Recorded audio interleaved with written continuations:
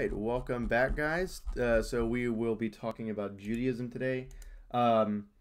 Here's the way that this is going to work. These are just going to be video lectures to supplement the work that you're doing alone. This is very difficult to try to figure out how this is all going to work, but I thought that this would be the best way to get across this kind of content that I'm going to have to say out loud. It's very difficult to write this down. Without wasting too much of my time or your time. But I thought this would be the best way to kind of replicate the classroom experience. And now your parents get to listen in, so there's that. In any case, the way that this is going to work is I'm going to be going through the notes, presenting our different arguments, giving different discussions. And in order to verify that you're actually listening to the lecture, you're not falling asleep or whatever, there's going to be different questions throughout the lecture, not written down, just spoken out loud. And I will tell you explicitly when a question is coming up. So what you need to do is listen to the question, type up your response to it, and turn it in on Turnitin. And that will be due today at the end of March 17th. That's what I want to start doing. Yesterday I made the assignment due on Thursday, just because it's the first time doing this. I don't want anyone to get too far behind. But, with that being said, we kind of have to start acting like this is regular school. So imagine this is classwork. So that's why it's due the day of. And so you're going to have to type it up, turn it in, and that is due tonight. In order to keep track of everything, I've created a master calendar, and you can see that it's under, it's called March 16th through the 20th, and I'll be posting a Word document every day saying what the assignments are due that day, what we're talking about, just kind of giving a brief introduction. And there's that master calendar. So review that if you have a question about when something is due. Also, turn it in. I put everything that's due on Turnitin. That's how we're going to be turning in every single assignment. You're not going to be emailing me anything. You're not going to be submitting in a Google Classroom. None of that. Everything is due on Turnitin. So that's a useful way for seeing when stuff is due. It'll tell you when it's due. So there's that. And if you have a question, please email me. mflanders@catoschools.org. Please don't comment on the Google Classroom. It's very difficult to keep that organized. Sometimes if you have a very particular question, it's better if you just email me, so that way I can just send you an email back rather than broadcasting it out to the whole class. Oftentimes some questions are very time specific, so I don't get those notifications, but I do get notifications on my phone whenever you email me. So please do that. But with that being said, let's go ahead and get started. So let's go back here. Okay. All right. So let's go back over the 6 periods of Jewish history one more time, just so that way we have a very clear understanding of how important this really is. Because the Jewish people are a people usually called a people without a home, a people forever on the move. And as such, they have a common history. The history is the very core, the very foundation of the Jewish people, is their shared history. And just imagine how you become closer to people, not only just by blood, but by the fact that you all have memories together. It's these memories which tie you and your friends, you and your family together. And imagine that you and this entire race of people, this entire religion, all has one memory. That's what keeps them together. So there's a huge emphasis on keeping tradition alive, and not just for tradition's sake, but rather for the sake of keeping the kind of purity of the people together. If the Jews really are God's chosen people, as they claim, then it's very important to maintain the integrity of that. And so that's why you see throughout Jewish history this kind of through line, this theme of return, of departure and return. Departure through Adam and Eve, return through Noah, right? Departure through, in a different way, Abraham, who was called out of the city of Ur. And there he kind of wanders the desert. The Jews go back into Egypt now, and so there's a return, and then there's a departure through Moses, where they wander the desert kind of famously, this is the Exodus. And there they arrive in the Holy Land. Moses does not see it. He dies before he can see the Holy Land. But then they establish the two kingdoms, Judah and Israel. Here, those are kind of return to the promised land, the land flowing with milk and honey. Here it is. They've established a monarchy there. But then, oh no, they get taken away again. The Babylonians take them. This is where we get the story of Daniel and the lions. That's from the Babylonian exile here. They come back. They create what's called the Second Temple, the first being established under Solomon. But they create the Second Temple. This is where Christ will talk about rebuilding it in 3 days. He keeps using masonry imagery, right? He keeps saying stuff like the cornerstone, the foundations, the bricklayers. He's referring to the recent construction of the Second Temple, and then that's kind of return, and then we have a period of what's called diaspora. Here, diaspora means a kind of spread. The Jews often are spread throughout the world, so we get the kind of diasporic period, and that's why we call this modern Judaism. But what's very important throughout all of this, like I said, what's very important is that we get a feel for just how critical the history is for the Jewish people in a way that's not true of Christianity and Islam. For Christianity and for Islam, I mean, the very center is not actually the past. I mean, there is a kind of do this remembrance of me. I mean, that is definitely very large. Rather, it's a kind of mission forward, right? There's a kind of evangelical nature. Everyone should bend the knee to Christ. Everyone should bend the knee to Allah. And so there's a kind of forward looking. It's not necessarily about the past. It's about creating a kind of coalition, creating a kind of worldwide evangelical movement. So Judaism is the one with a particular history that runs as a kind of through line throughout all of it. And if you go back and you actually read the Old Testament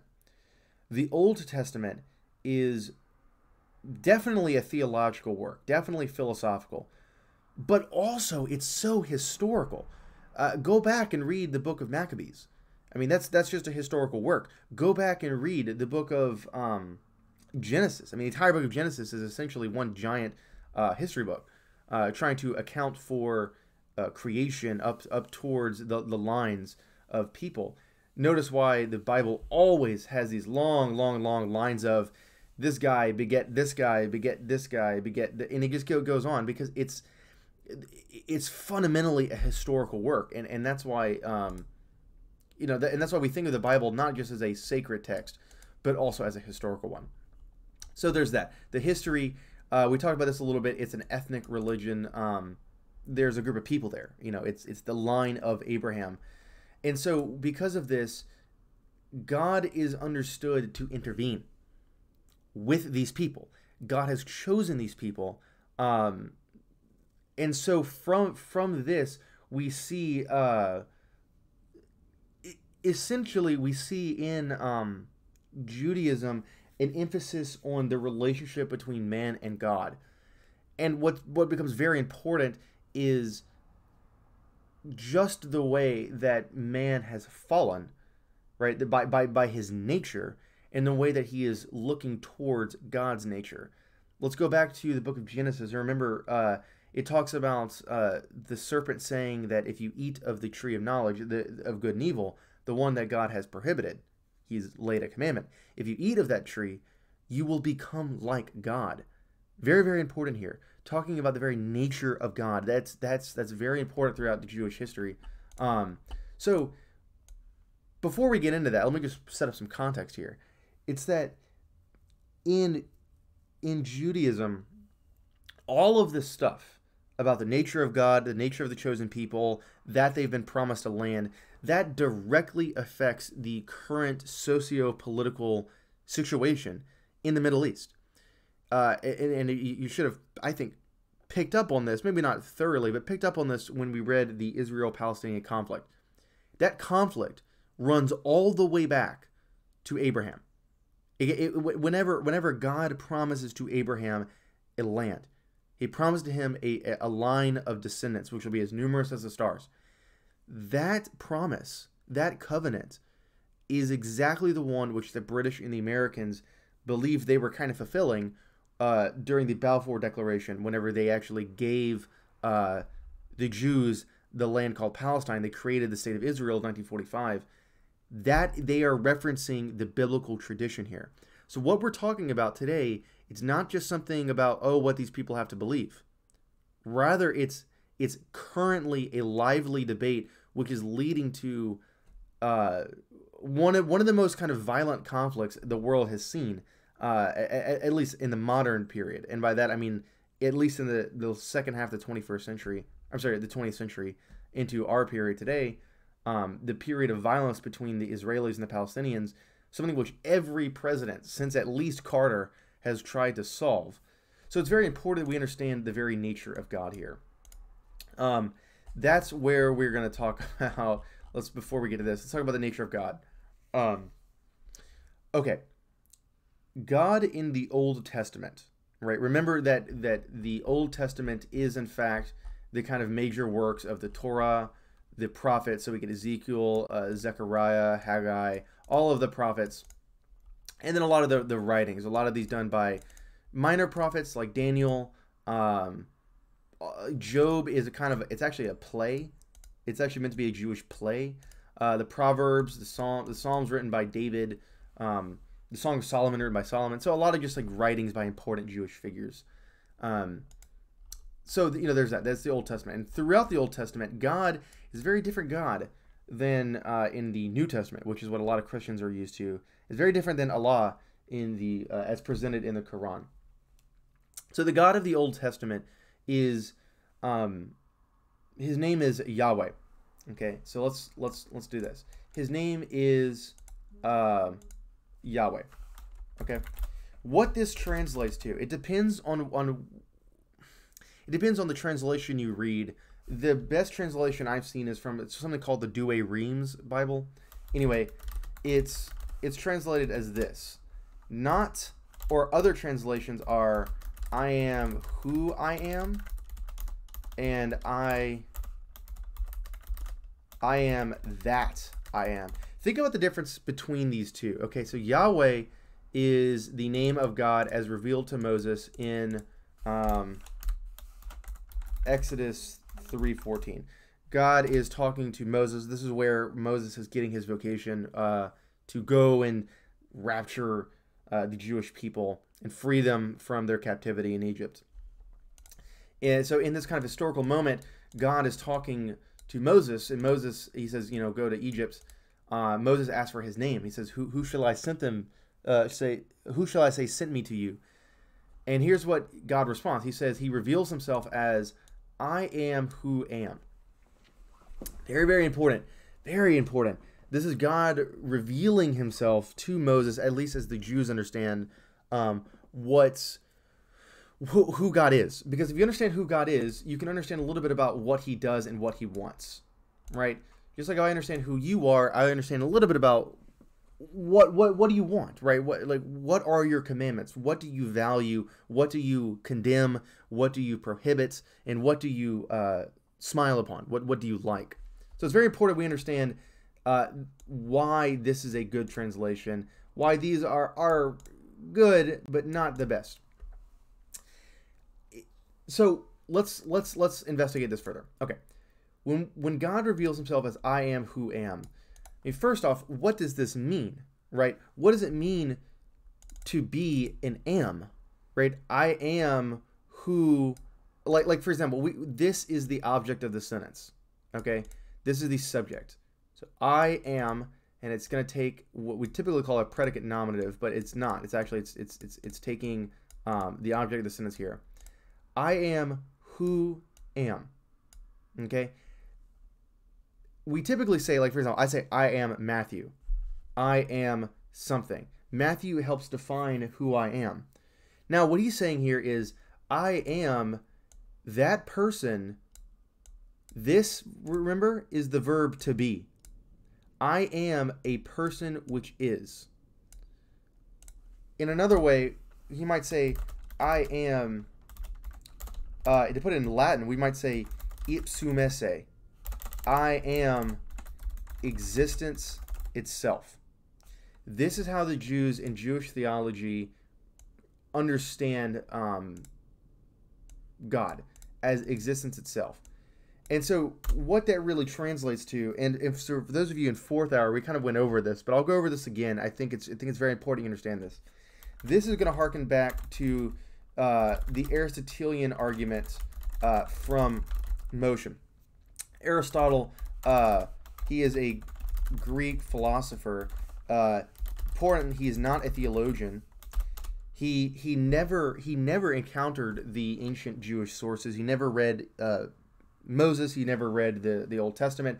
And so what that really gets at is that the fact that Aristotle, as we'll go over it, he actually arrives at a similar conception of the very nature of God. A God that is similar. Yahweh becomes Jehovah, becomes Allah.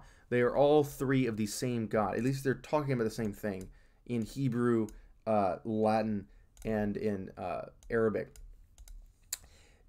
The very nature of God that is revealed to, Moses, Jesus, and Muhammad is a very similar type of thing to what is found by Aristotle. And this is an interesting way of saying Aristotle happened upon this. He found upon God. And to set up the problem a little bit further, it's that a lot of Jews would argue that this is impossible. What the Jews would argue is that the holiness of this name, the sacredness, is derived from the fact that it is revealed, that man could not have known it. If man could know it by himself, well, then what we're saying is that man has an incredible amount of power. I mean, man has the power of his mind to reach and kind of steal away this idea of God, to think about it, to wrap the mind around it. And for Jews, and actually for Muslims as well, the idea of wrapping your mind around God is something which, rather than uplifting man, is something which humbles God. And that's not to be good, at least not in the Jewish or Muslim context. It's to say that, imagine if you were to think of a mountain, right? Really think about that mountain. Your mind is at its furthest limits. It can't really stretch its way around it, right? You can't think of every pebble, every blade of grass, every tree, every squirrel, every whatever. Everything on that mountain, you can't really think of it. In your mind, you have this hazy image because a mountain is so big. Now imagine how much grander God is. So for the Jews and for the Muslims, the idea of wrapping your mind around God, of thinking about God, is not possible because of just how grand, just how infinite God is. That a limited mind cannot wrap itself around an infinite reality. That's the idea here. But nevertheless, Aristotle charges on anyway. And here's the argument. The argument is, and this is not word for word. This is me kind of summarizing Aristotle here. It's that Aristotle argues that everything essentially is in motion. And by motion here, motion does not translate to well, let me kind of do this. All right, so motion we're talking about is a movement from a potential existence to an actual existence. So what do we mean by that? Well, what we mean is that what is motion, okay, if not the movement from some potential to some sort of actual, right? A marker is potentially on the ground when it's 10 feet up, and then when I drop it, it is actually on the ground, okay? So we say that the marker has potential. It only has certain potential. The marker can't fly up into the sky, right? It has a certain potential, and that potential kind of limits where it can go, and then it can move to any one of those. It can become actual in any one of those. So that's why Aristotle says everything is in motion. And what he's saying is that everything is constantly moving from potential to actual, right? Things are potentially somewhere, and then they're actually somewhere. And the only way that you can move actually somewhere is if you had that possibility, right? How do I know that I had a possibility where I'm here right now, right? I could potentially be at Bird, but I'm not. I'm at my house because I have to be. So there's a potential to be somewhere, and then there's actually where I am. So Aristotle argues everything is in motion. And from this, he says, well, everything which moves is moved by another. So something can't actualize itself. Think about, for example, I potentially was. There was a point in time in history where I was not. Okay, in the 13th century, I was not. In 2020, I am. Right, I exist now, and I didn't exist then. But I potentially did. I potentially existed, and now I do. So what he's saying here is that everything which moves from a potential to an actual is moved by another thing. So my parents moved me from potential to actual. Their parents moved them. Their parents moved them. And Aristotle says, well, wait. This line of movers to moved cannot go infinitely back. What he's saying here is that the line of mover to moved, you can't go infinitely back. So let me see how I'm going to say this. It's that if it could go infinitely back, well, then what we're saying is that we're looking at it kind of backwards. We're saying from where I am, I can go back and back and back and back. But if you look at it the way history actually moves, which is forward, history is not retroactive. Think about it moving forward. At any point in time which you stop, there's always something to go back towards. And what that means is that nothing actually has caused this thing. It was potentially caused, and then has to be caused by something further. So what he's saying is that it's actually a logical impossibility. And this is something too, actually, I feel is actually supported by most mathematicians. They'll argue that infinities do not actually exist. They exist in the mind. They are potential infinities, but they are not actual infinities. So what that's to say is that if this line of movers cannot go back infinitely, well, then QED, conclusion, there exists something, we don't know what it is, but there exists something which moves, so it moves others without itself being moved. This is what he'll call the unmoved mover. Very important. The unmoved mover, something which moves without himself being moved. And remember, motion is talking about an actuality, right? He is unmoved, meaning he has no potential. If I cannot move, I have no potential to go anywhere. So what we're saying is something without potential, something totally actual. This, something later, a guy named Thomas Aquinas, he will take this argument and he'll say, well, look, this unmoved mover, he'll push it further and say, this potential, right, if he cannot move, he has no potential. He is pure actuality. He'll call this unmoved mover, he'll say, wait, that's the same thing as actus purus, pure actuality, nothing but actuality, nothing but existence. Existence itself. We arrive at the same idea of ipsum esse. I am who am. And this is the great line that connects Aristotle, the pagan world, and the Jewish world. And it's right here. I am who am to this idea of an ipsum esse, of an unmoved mover.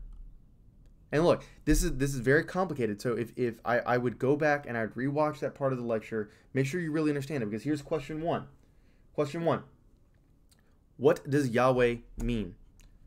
What is the meaning of Yahweh in Hebrew? And secondly, what is the significance of saying I am who am? I want you to tell me, what does it matter that God is, in a Jewish context, this unmoved mover, something with no potential? Okay, he is pure existence. I want you to tell me, what is the significance here? If in fact God is this unmoved mover, what does that tell us about the nature of God? What does that tell us about how God is and how God operates? Okay, that is really the first question. What does Yahweh mean? And then also, what is the significance of I am? Okay, so now let's keep going with the lecture real quick, so that way we can get to this here. Not this. Let's go to humans. The problem of man is, like I said, it's the problem of failure. It's the problem of leaving, of departing, and it's not a God forcing a departation. Rather, it's man electing to suffer. Right? It's that humans have free will. Right? In a Jewish context, and according to Jewish theology, man has free will, and from that free will, man, apparently Adam and Eve, the first man, the first woman, had suffered because they had chosen against God. They had not taken care of the garden. They had listened to or not listened rather to the prohibition of eating from the tree of knowledge of good and evil. And so, very importantly here, right? Very important. Let's go back and remember that the serpent actually argues that if you eat of the tree of knowledge of good and evil, you will become like God. And what does that mean? Well, to the Jews and to the Christians which will follow them, to become like God is to be the author of right and wrong. Okay, if God is in fact ipsum esse, if he is all-knowing, all-loving, all-good, he is the author of what's right and the author of what's wrong. I mean, he laid out very clear condemnations and very clear prohibitions. And so to become like God is to know good and evil and to create what's good and evil. And so think about yourself. Think about how many times you are the one who thinks, I know what's right, I will do what's right, right? And maybe you're wrong in that, but nevertheless, you have your own conception of what you think is right and what you think is wrong. And it's because you have free will that you can do that. It's because that you can think, that you can move beyond the here and now, that you can think about the future. You can think about potentially where you want to be, and you can push yourself in any direction, right? You have an incredible amount of responsibility. But from that responsibility comes a kind of nobility. Think about here, God created man in his image, meaning a soul and a body united, a mind which can operate outside of the here and now. So I'm looking at my cat right now, and that animal cannot think in any other terms other than the here and now. He sniffs something, he moves towards it. He sees food, he's thinking about food, right? My cat never sits down and ponders and says, what am I to do today? You know, what is best for me? What is best for others? Because a cat simply can't do that by the fact that its body is limited and it doesn't have what's called a rational soul. We'll get into that probably next lecture, what that means. But nevertheless, it's that because you have, in Jewish theology, a rational soul, you can have decisions. And you can make good decisions or you can make bad decisions. And so, that's the problem for man, is man making bad decisions. And so that suffering comes from rebellion, right? Adam and Eve rebelling from God and therefore becoming like him. I mean, they are now the authors of good and evil. We are all the authors of good and evil. And that therein lies the great problem, is now that mankind, so according to the Jewish kind of story, the kind of myth of the garden, think about the characters in this story, right? Think about the very nature of Adam and Eve. Adam means man. He's talking about mankind, right? And so you have the first man not listening to God's commandments. And so from that, we are now all apparently tainted by original sin, by this idea of sinning against God. Okay? And what that really translates to is that sin is not the same thing as doing something wrong. Okay?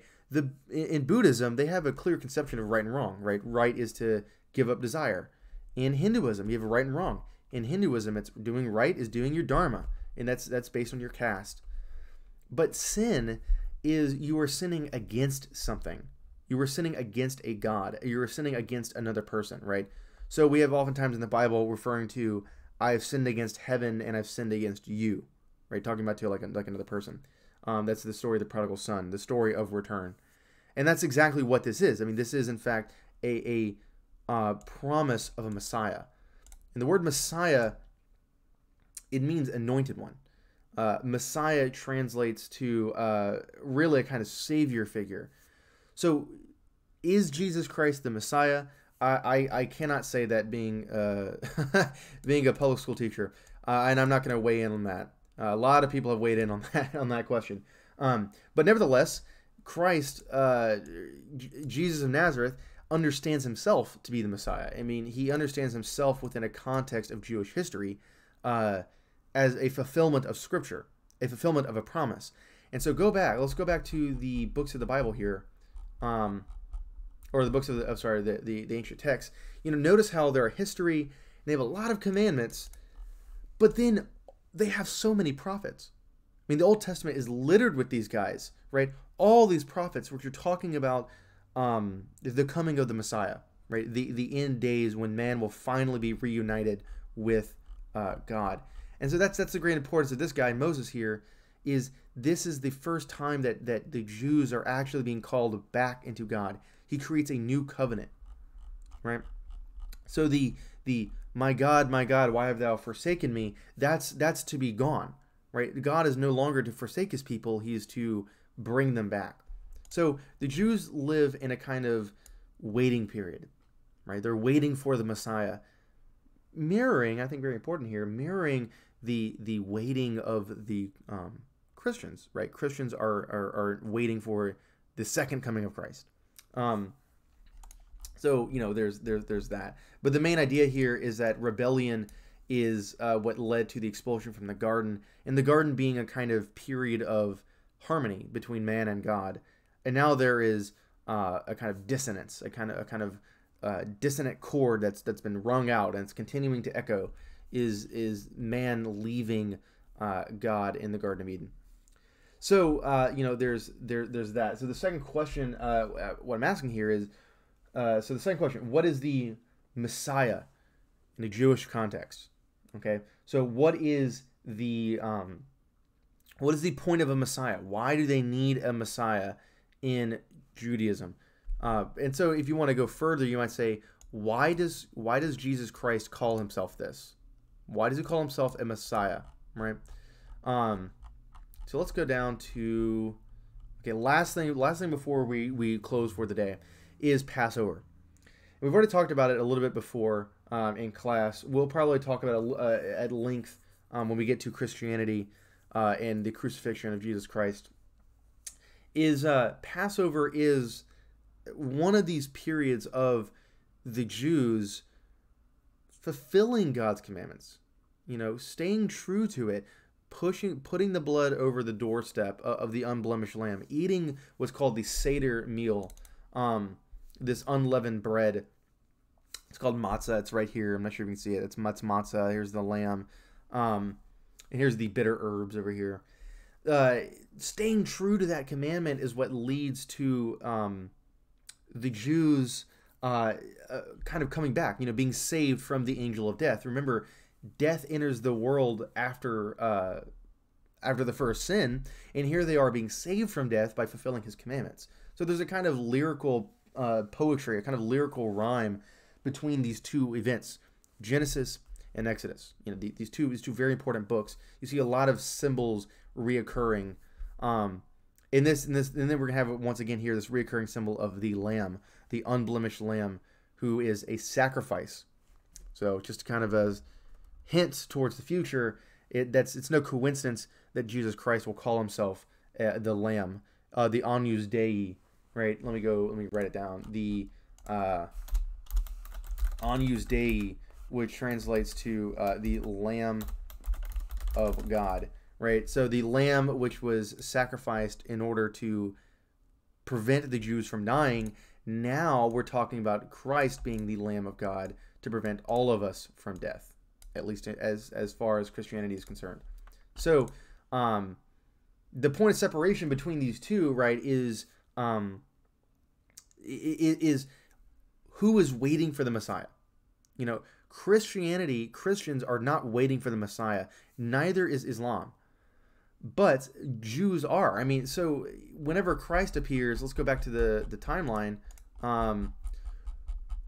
When Jesus Christ arrives on the stage here at here, right in right after the second temple is built, you know, some Jews actually believe him. You know, Matthew, Mark, Luke, John, Theophilus, you know, all of the disciples. I mean, they were all Jews believing in that Christ was a kind of fulfillment of Scripture.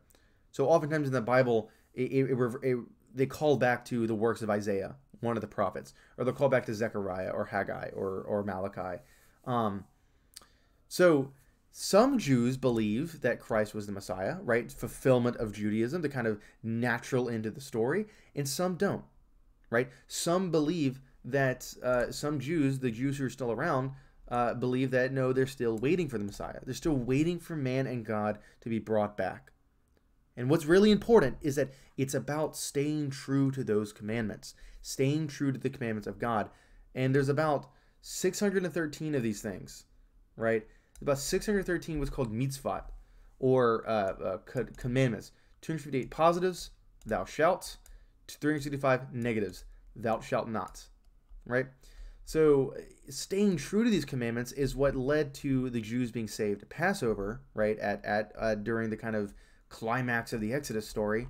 And so that's why they have to keep these commandments alive. That's why Jews are often seen as being very orthodox, being very some I've heard them called being like zealots, but I would not call them that. I would say that the better word would be very orthodox, staying true to the tradition, staying true to the commandments, because it's only from that, it's only from this kind of obedience that you get the reward of the afterlife, the reward of heaven. But if you are not part of God's, you know, chosen people, or even if you are and you have not been obedient, remember, like Adam and Eve, like David, kind of lusting after Bathsheba, like you know, Judas, for example. If you are disobedient, you will be punished, and if you are obedient, you'll be rewarded. So there's a strong emphasis not just on the history, but a history of commands, a history of covenants, history of promises. And the biggest one is the promise of a Messiah. So the last question before we leave off for today is, what is Passover? Just describe for me, what is Passover? What is the point of Passover? As in, why do Jews celebrate it every single year? Think about what we just talked about with tradition. And then the kind of from that. So the question is, what is Passover? What's its significance for the Jews? And lastly, what I want to say, or the question is, why do Jews do this every year? So it's the easy answer is that they're doing it to remember the Exodus. I want you to go further. Tell me, why is it the case that Jews follow this commandment so religiously, right? Why do they follow it with everything they have? They've done Passover since the time of the Exodus. Okay, and that's about it for Judaism. We're going to pick up with Christianity probably next lecture. That'll be a Thursday. So remember those 3 questions that we have. You're going to have to answer them. I'd say complete sentences, more than one complete sentence. This is going to be about 10 points, but 10 points every single day, that adds up.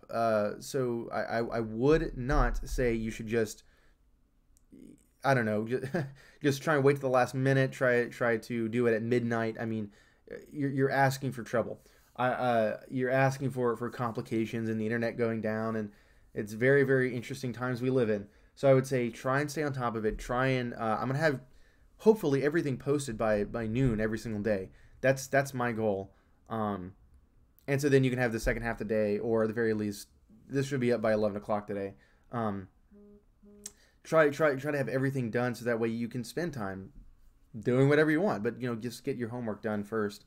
I think that this is a very interesting time for y'all to, especially being seniors, to practice online classes. So with that being said, make sure that you actually answer the questions and turn it in by midnight tonight. And I will see you all later. Please stay safe.